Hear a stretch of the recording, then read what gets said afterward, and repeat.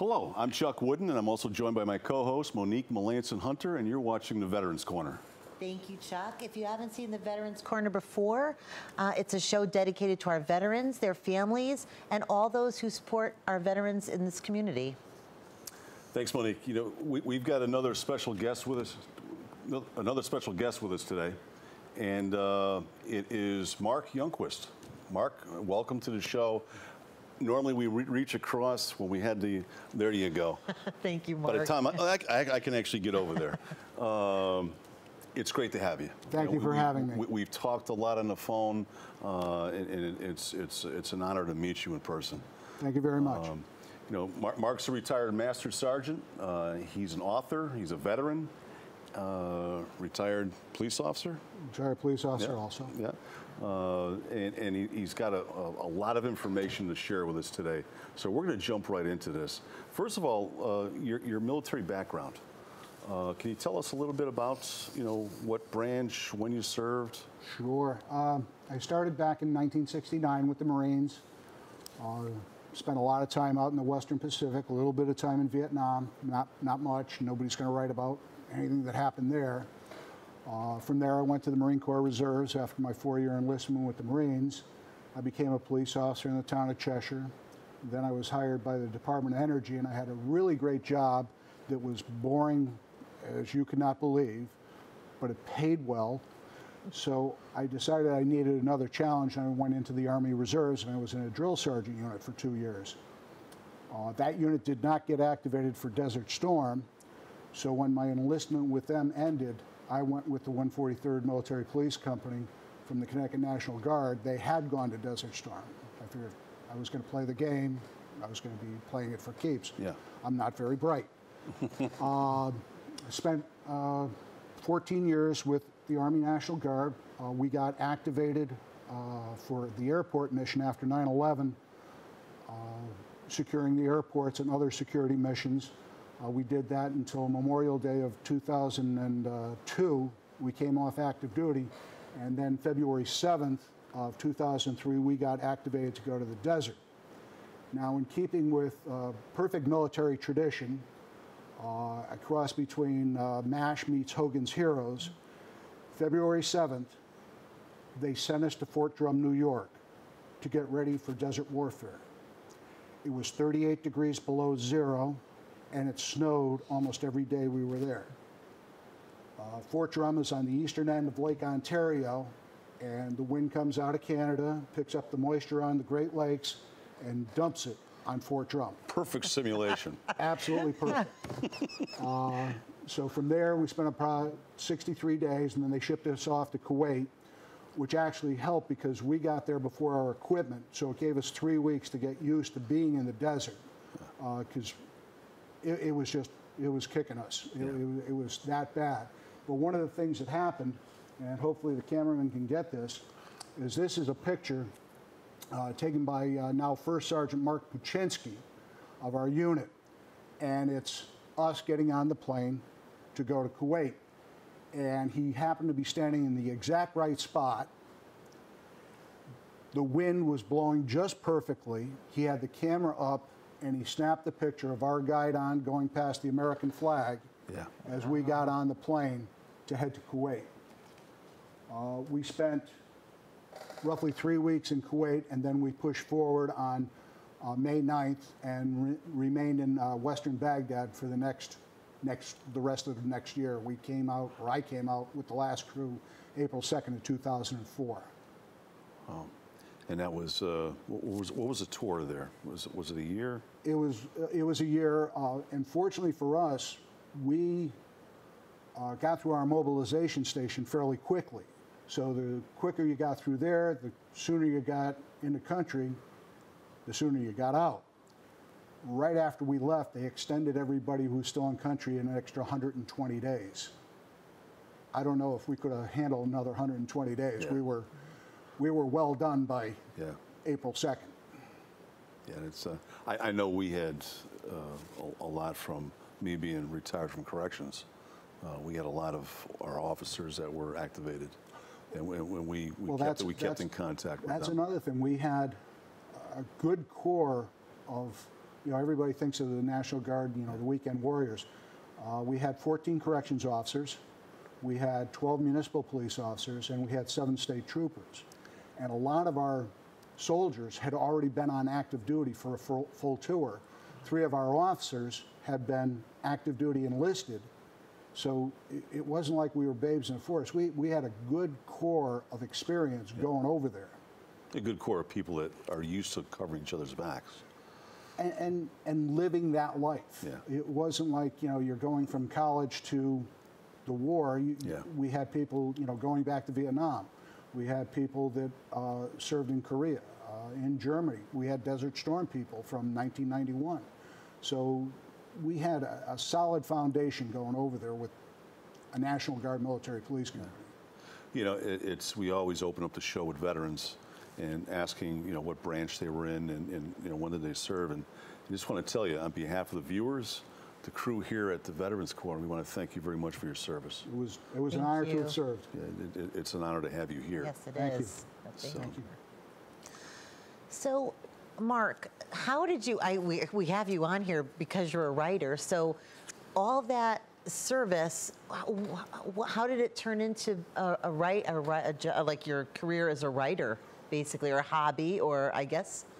I don't know if it's a career as a writer, and if my English teachers at, you know, Cheshire High or the University of New Haven ever found out that I wrote a book, I don't think they would believe it. But when I came back, I was asked to do veterans presentations at schools. And I would also run into people who knew people in the unit, and I'd always tell them a story about that soldier.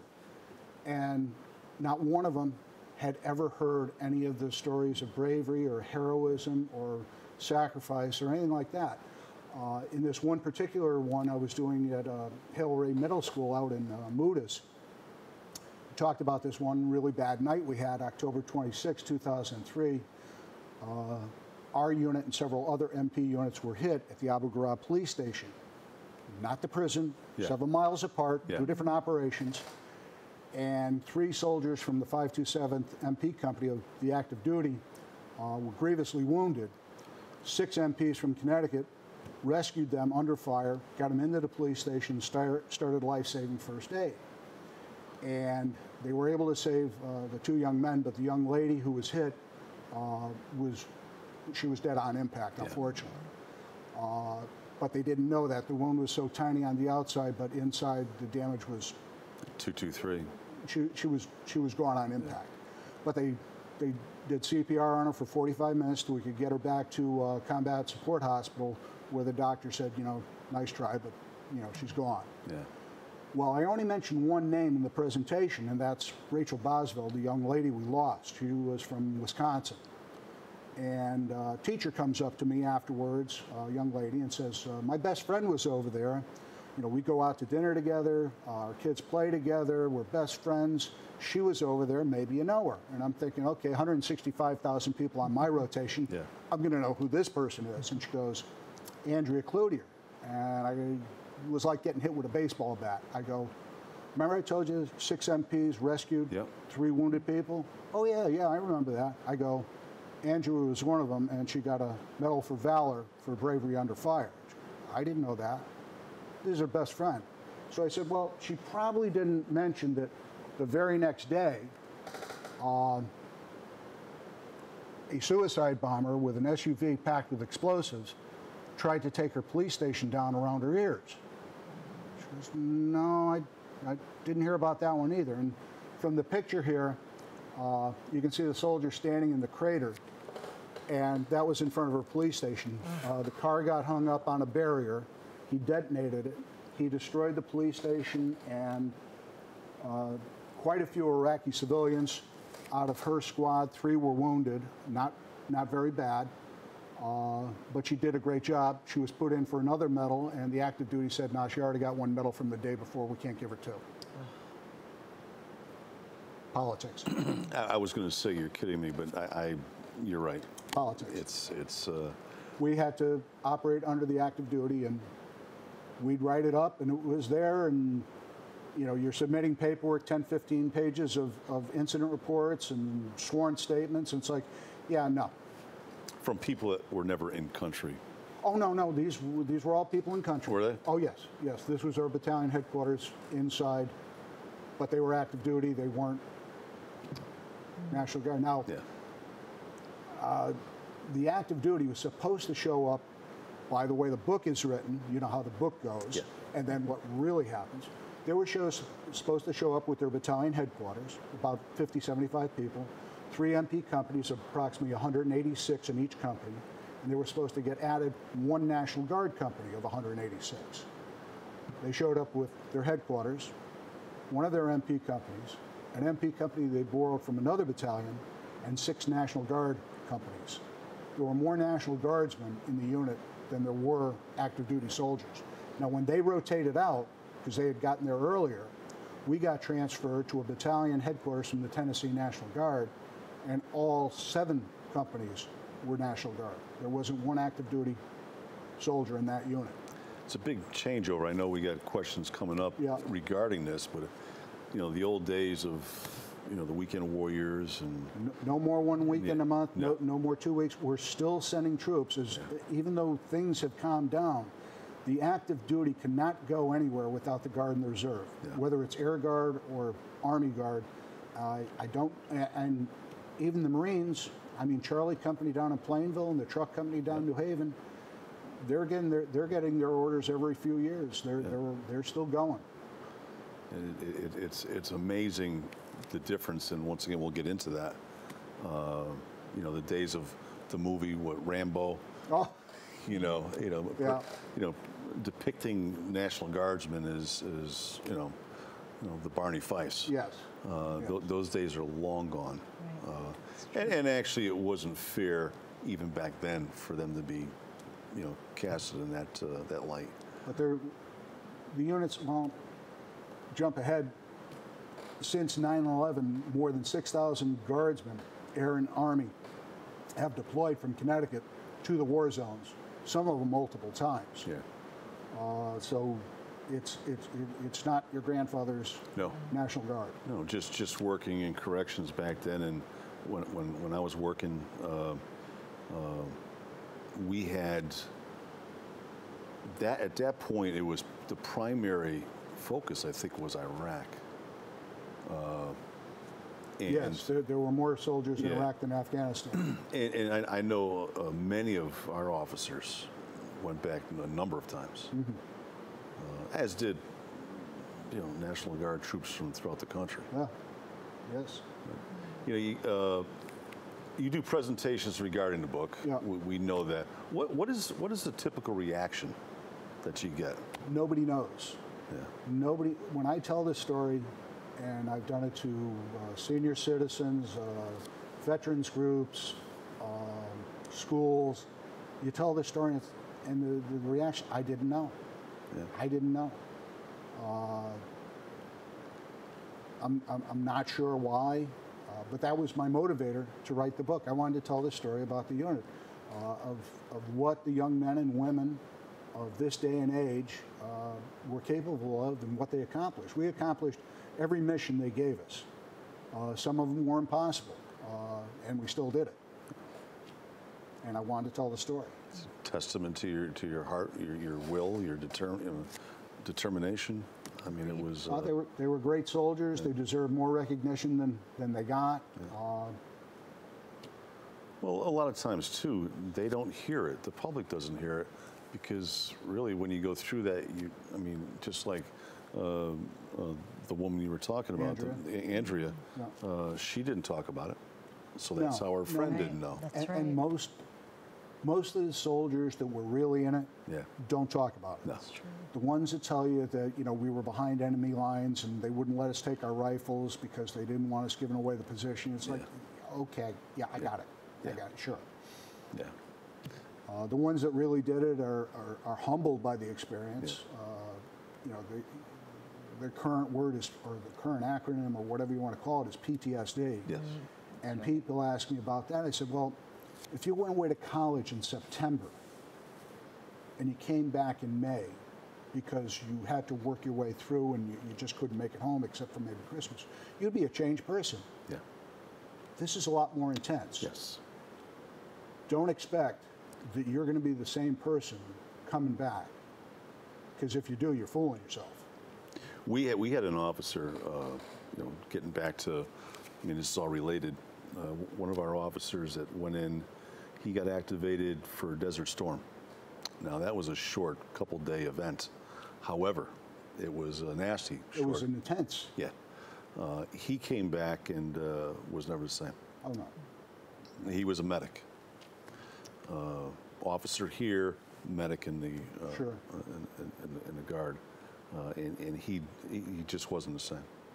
And that was just a couple days. Yeah. We've done a number of shows here on the Veterans Corner on PTSD, because we feel as if it's very important to get that out, and we'll continue to do those shows because it's prevalent. Not only just with law enforcement background, first responders. Yes. It's the real deal. I had mentioned earlier that I was, one of our past guests today, Therapeutic Riding Center. Recently, I've been, getting more, learning more about horses and the therapy and how, they help those of us, that have PTSD.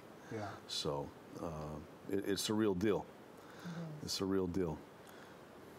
Mark, so we talked a little bit before we started the show, but what do you do with the proceeds from your books? Can you tell our Well, I never intended to make money off of the book. I intended to tell the story.